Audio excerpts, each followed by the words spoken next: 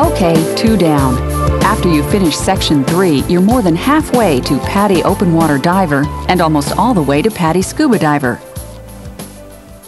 During this section, we'll look at some things you'll need to know about the dive environment, plus go over some more detail about dive planning. We'll look at boat diving, one of the most fun ways to get out on the water. And you'll learn basic emergency handling in the problem management discussion. Then it's off to look at your next underwater adventure in the Confined Water Dive preview for your 3rd Confined Water Dive. So let's go. You've probably noticed that the underwater world has variables that affect it. Temperature, visibility, bottom composition, aquatic life, and sunlight. You already know that you need to consider water temperature. How much insulation you need varies with how cold it is. But what's not so obvious is that temperature changes with depth, generally getting colder as you go deeper. Different temperatures tend to form distinct layers, so in calm water you drop abruptly from warmer into cooler water. This is called a thermocline, and the difference above and below it can be as much as 8 to 11 degrees Celsius, 15 to 20 degrees Fahrenheit. So for adequate protection, choose your exposure suit based on the temperature at your dive depth. Visibility affects the diving so much, it's often the first thing you want to know about the dive site. Lots of variables affect visibility: water movement, weather, how easily you stir up the bottom, and so on. Limited viz makes it more difficult to keep track of your location and your buddy. You handle this by using your compass and other clues to navigate, and by staying closer to your buddy than you otherwise might. If it's real lousy, it may be better to pull the plug and do something else. Diving's supposed to be fun. Clear water can disorient you too. The bottom might seem closer than it is, so check your computer or depth gauge frequently to avoid exceeding your planned depth. Earlier, you learned to dive relaxed and avoid overexertion.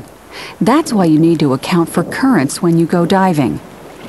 A current is water movement, usually caused by the wind, heat, tides, or waves. Trying to swim against a current, even a mild one, can quickly tire and exhaust you. You suck up your air faster, too. You need to use the right techniques and avoid all but the mildest currents.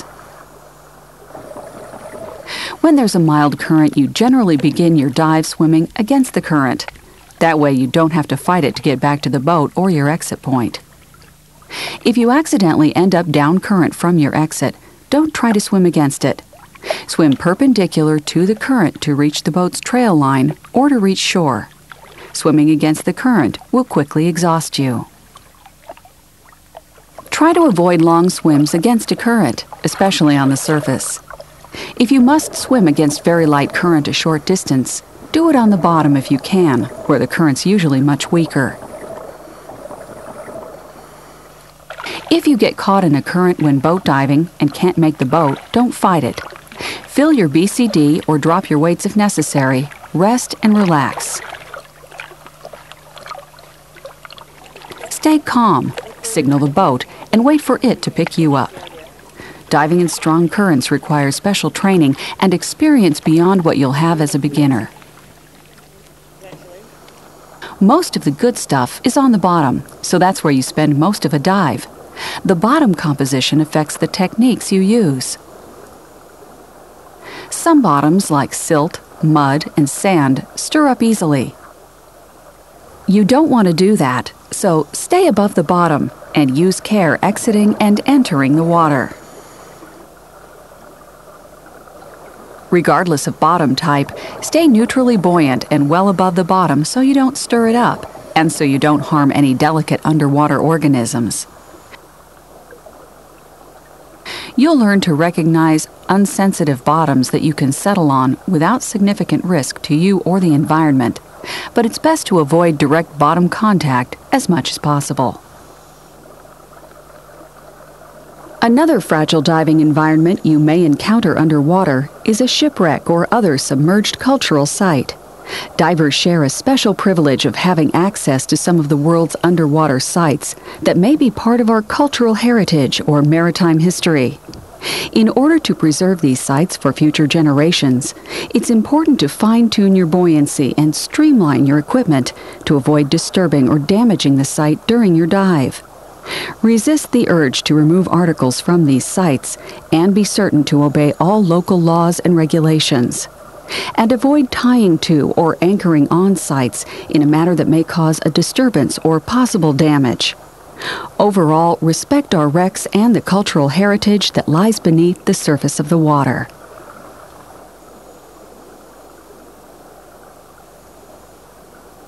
As a diver, you'll interact actively or passively with the aquatic life. Active implies physical contact, which, more often than not, is associated with harming organisms, like bumping coral or hunting for fish. Passive interaction, on the other hand, involves leaving organisms relatively undisturbed, like taking pictures or just watching. As you might imagine, responsible divers engage primarily in passive interaction with aquatic life. The typical aquatic animal's response to an approaching diver is to flee. The vast majority are timid and harmless. If you spot a potentially aggressive animal, remain still and calm on the bottom. Watch it, but don't swim toward it because that could trigger defensive behavior. Chances are it's just passing through. Enjoy the view because you don't get to see these creatures often. If it hangs around, calmly swim away along the bottom, keeping an eye on it, and exit the water.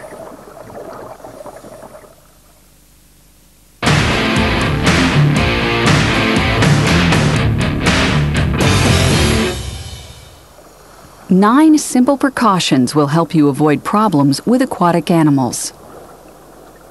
First, treat all of them with respect.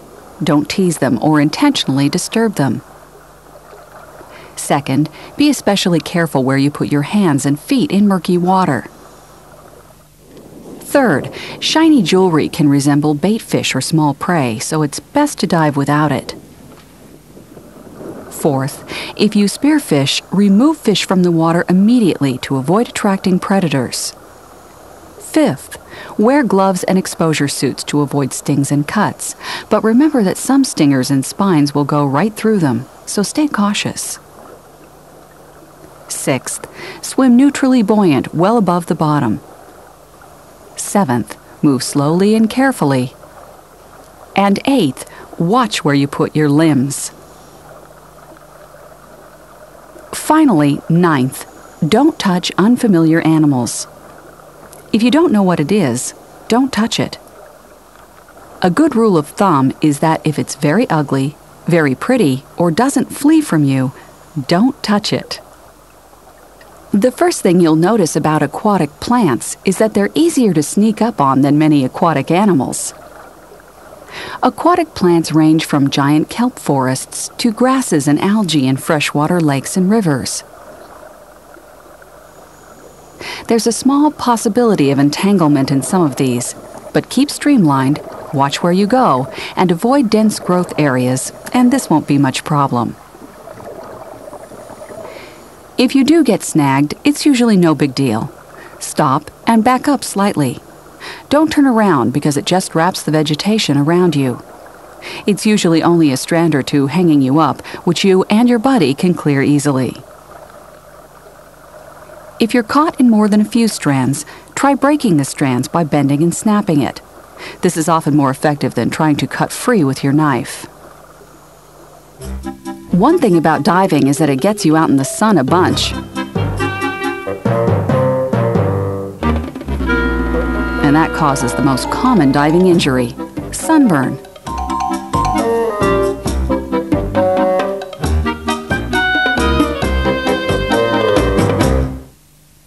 It can really make you miserable, so be prudent. Wear sunscreen and protective clothing. Stay in the shade as much as possible, and don't forget your sunglasses. Freshwater sites include lakes, quarries, springs, and rivers. They're great for photography, exploration, and wreck diving. Freshwater diving considerations include currents, easily disturbed bottom composition, limited viz, cold water, and abrupt thermoclines in boat traffic. All of which are saltwater considerations too, of course. Freshwater diving can include diving at sites higher than 300 meters, 1,000 feet above sea level. This requires special training and techniques to account for the altitude. Freshwater doesn't make you as buoyant as saltwater, so you don't need as much weight as when you wear the same gear and exposure suit in saltwater. Most recreational diving takes place in temperate and tropical saltwater. Saltwater considerations include waves, surf, tides, current, coral, boats, deep water, marine life, and remote locations. Any place you go has unique aspects and considerations, so again, check out a local orientation to a new area. The ocean is a dynamic environment. It can be tranquil and calm, or angry and powerful. This directly influences diving, so your instructor will cover what you need to know for your open water dives. Be sure to get a local orientation whenever you are diving in new conditions. Dive planning avoids disappointments due to misunderstandings, forgotten gear, poor conditions, and so on. It's really planning your fun. Think of it in 4 steps: advanced planning, preparation, last-minute preparation, and pre-dive planning. Advanced planning begins when you decide to go diving.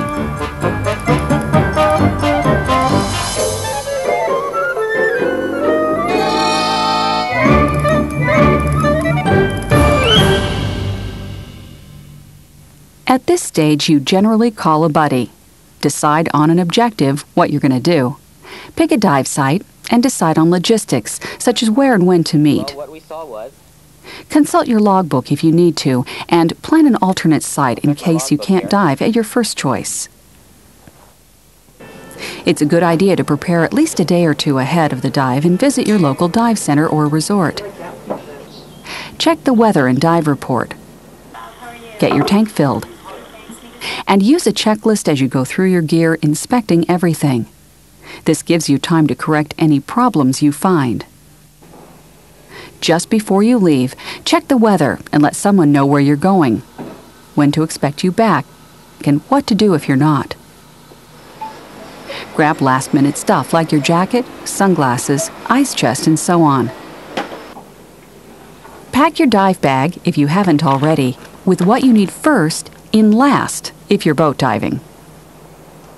Finally, do an idiot check so you don't accidentally forget something. Right before the dive, plan the details. Check the conditions and decide whether to dive or head to your alternate site. Agree on where you'll enter, exit, and the course you'll follow. Review hand signals and communications.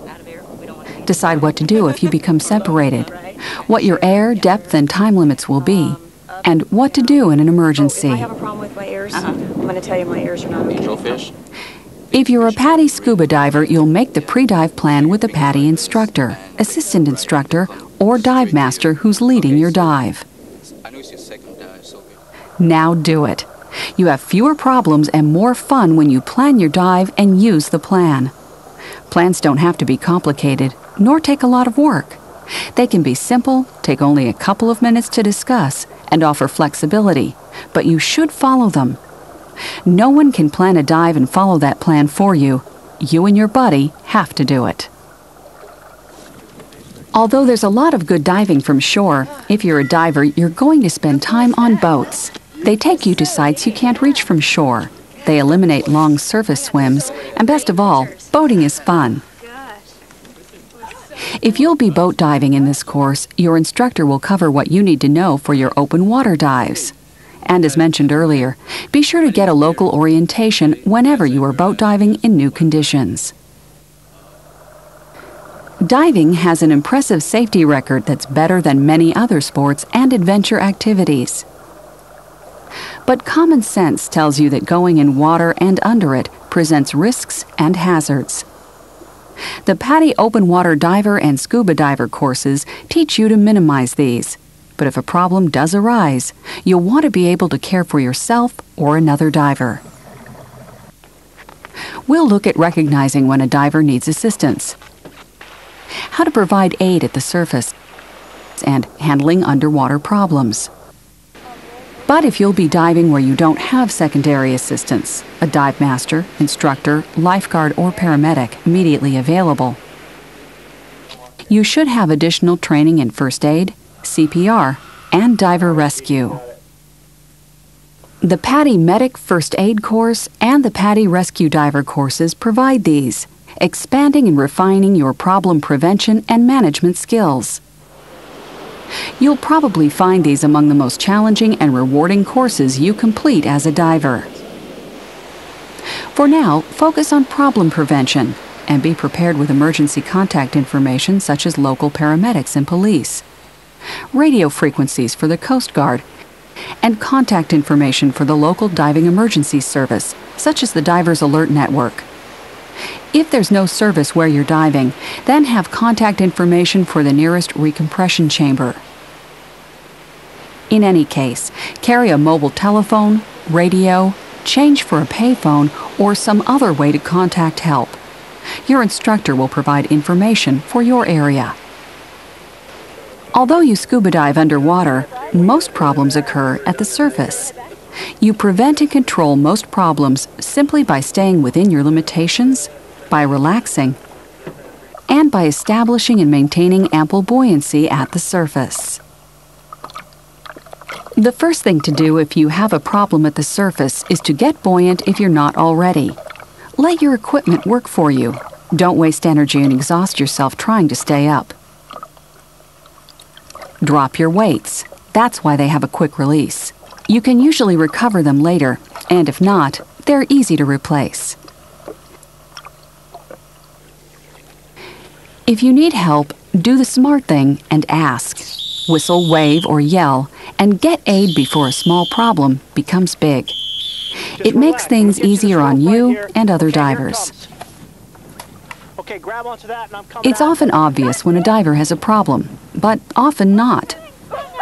And you need to know the difference between a diver with a problem in control and one out of control, so you respond appropriately. Divers with a problem and in control normally appear relaxed. They generally signal for help if needed, keep their equipment on, move deliberately, and respond to instructions. Divers who panic have lost self-control and succumb to sudden, unreasoned fear. Instinctive, inappropriate behavior replaces trained, reasoned behavior. They typically fail to inflate their BCDs or drop their weights. They spit out their regulators and push their masks up or off. Fearing drowning, they expend tremendous energy keeping their head out of the water. Their eyes are wide and unseeing, and they don't usually respond to directions. Panic divers need immediate help because they will struggle until exhausted and unable to stay up. Assisting another diver has 4 steps. First, establish buoyancy for yourself and the diver. Second, calm the diver. Third, help the diver reestablish breathing control. And fourth, assist the diver out of the water. You reduce risk by assuring you won't sink. If you're in the water with the diver, inflate your BCD and ideally extend something that floats to the diver. If you're out of the water, stay there. Extend or throw flotation to the diver. If you don't have anything to give the diver, inflate his BCD or drop his weights, or both. Once buoyant, the diver will probably relax a bit. Talk to him and encourage him to breathe slowly and deeply. Then, if necessary, assist him out of the water. You'll practice towing another diver in your 3rd confined water dive. You prevent most underwater problems by relaxing while you dive, keeping a close eye on your SPG and staying within your limits. The most likely underwater problems are overexertion, running low on or out of air, a free-flowing regulator, and entanglement. In Section 2, you learned how to prevent and handle overexertion. Overexertion makes you feel air-starved. As you learned, keep a slow, relaxed pace. If you or your buddy start to get out of breath, stop, rest, and catch your breath before moving on at a slower pace. You easily prevent running low on or out of air by watching your SPG. Sudden air loss due to a malfunction is almost unheard of, but suppose it happens. It's not a serious situation if you consider your options and take action. If you start up when your regulator begins breathing hard, you may be able to ascend normally, breathing lightly but continuously, because as water pressure decreases, you can use more of your tank air. Ascending with an alternate air source, like you've practiced, is your best all-round option. But you have to know where to find and how to use your body's alternate, so be sure to review that during the pre-dive safety check.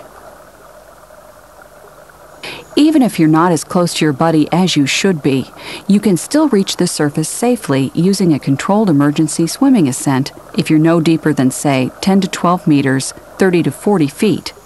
Simply look up, reach up, and swim up, keeping all your gear in place and making an ah sound so you exhale all the way to the surface to prevent lung overexpansion injury. If you're too deep for a controlled emergency ascent and too far from your buddy to use his alternate, make a buoyant emergency ascent. Drop your weights, then ascend looking and reaching up while making an ah sound all the way to the surface. You'll exceed a safe ascent rate, so use this as a last resort if it's the only way to reach the surface. When you reach the surface following a low air or out of air emergency, you'll need to inflate your BCD orally or drop your weights to establish buoyancy. Today's regulators are very reliable and designed for fail-safe malfunctions that usually provide continuous air, free flow, rather than cut off your air.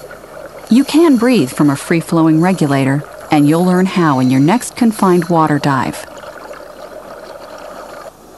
Entanglement is rare, but possible in aquatic plants, fishing line, tree branches, and the like. Avoid it by watching where you go, moving slowly, and keeping your equipment secured. But if you get hung up on something, stop, think, and then free yourself calmly. Get your buddy to help. If you're low on air or severely entangled, you may need to cut yourself free. If so, be careful about what you cut. Don't complicate the situation by cutting your gear, yourself, or the wrong thing.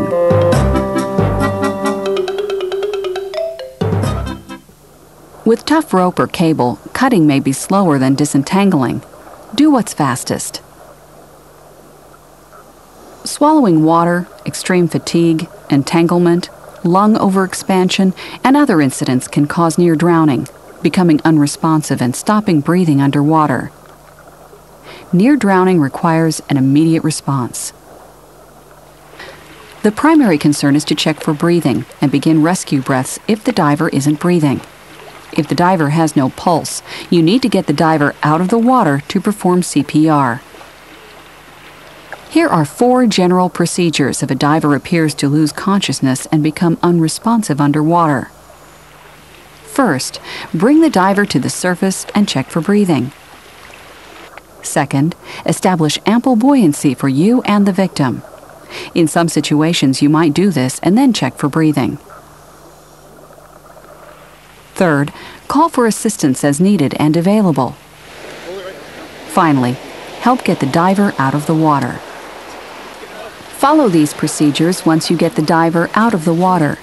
They also apply to a diver who becomes unresponsive or experiences lung overexpansion injury symptoms after a dive, such as difficulty breathing, confusion, lowered alertness, unclear thinking, paralysis, visual problems, or chest pain.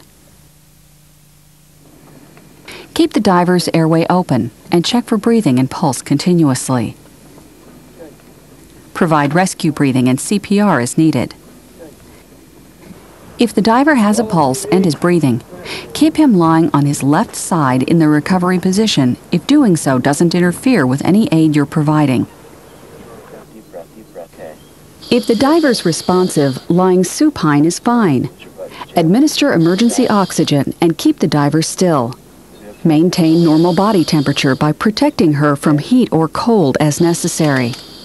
Get emergency medical assistance. And if someone cannot go with the diver to medical treatment, write down as much background information as possible and send it with the diver. Time to dive again. Let's look at the fun you'll have in Confined Water Dive 3. By now you're aware that you use neutral buoyancy to dive relaxed, maneuver easily, ascend under control, and so on.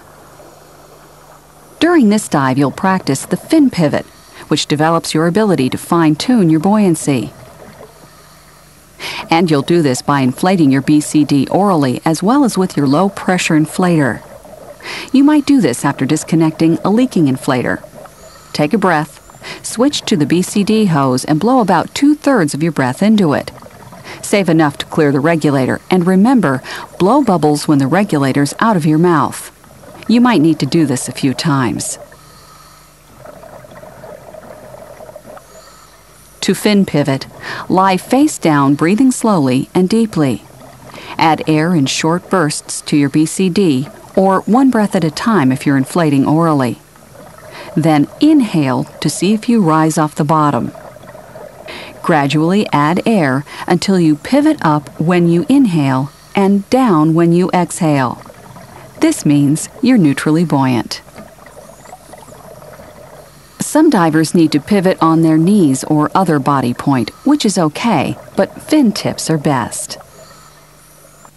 By the way, if you're using a dry suit, your instructor will have you adjust it, not your BCD, to set your buoyancy. Once you're neutral, you'll notice your buoyancy changes with depth changes because the air in your BCD or dry suit expands or compresses.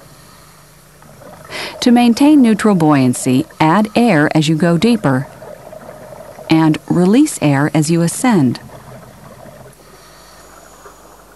During your open water dives, to prevent an uncontrolled ascent, you release air from your BCD frequently as you go up. After you're neutral, your instructor will let you practice swimming around, adjusting your buoyancy.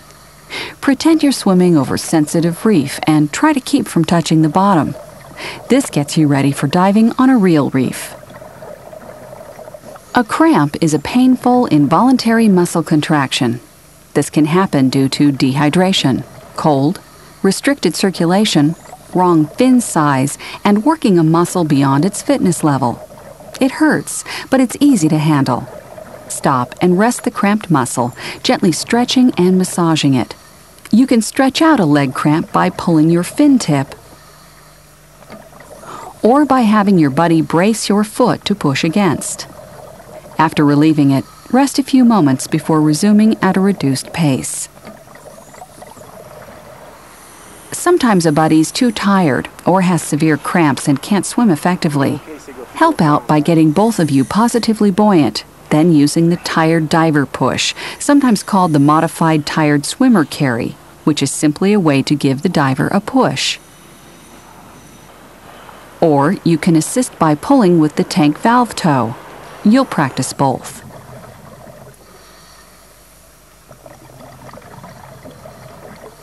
You already know how to use an alternate air source and what it feels like to run out of air. Now you'll put these together. Your instructor will turn off your air just like before. When you feel it's hard to breathe, signal and secure your buddy's alternate.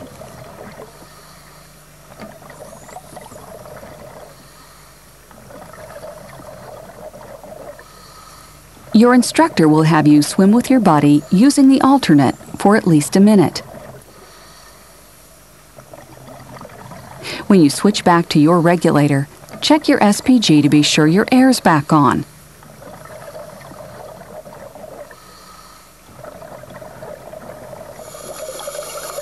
Remember that a regulator malfunction is most likely to make it free flow. Now you'll practice breathing from a free-flowing regulator. You'll hold the purge button in to simulate the malfunction. Hold the mouthpiece near your mouth, but do not insert it fully. Let the excess escape while you sip the air you need. The flow may jostle and flood your mask a bit, but no worries. After you're done, which will be at least 30 seconds, check your SPG. You may be astonished just how much air you burn that quick. Recall that one option in a low or out-of-air emergency as deep as about 10 to 12 meters, 30 to 40 feet, is a controlled emergency swimming ascent. You'll practice this during this confined water dive, but since you won't be as deep as that, you'll practice horizontally. In open water, you'd reach up and look up. So for horizontal practice, you'll look and reach ahead. Then, keeping all your gear in place, you swim while exhaling continuously with an ah sound, so you don't hold your breath and risk lung overexpansion injury. For horizontal practice, you'll swim about 9 meters, 30 feet. After you get it down horizontally, your instructor may have you practice diagonally from the deeper to shallower water. And you'll find that when you do this for real during your open water dives, it's easier than going horizontally.